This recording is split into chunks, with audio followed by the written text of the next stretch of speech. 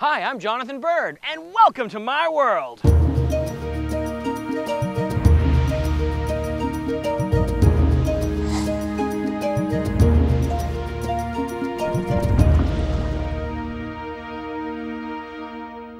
Today we're going to talk about dive fins. Now there are probably as many fin designs as there are fish in the sea, so it can be a little hard when you're first getting into diving to pick a pair until you've tried a few and figured out what you like and what you don't.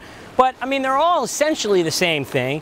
It's a big giant blade that goes on your foot, and they give you a lot more water movement when you kick than you would get with just your foot. So you can go faster with fins than you can without them. But, I mean, from that point on, fins diverge into many different kinds of designs.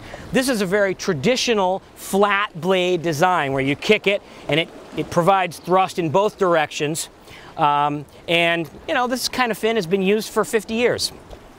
Little newer designs have the split design where water kind of goes through them on each kick, and that's supposed to direct more of the water off the back of the blade, which gives you supposedly a little more thrust. And then there's probably the most advanced design of fin on the market today, called a force fin.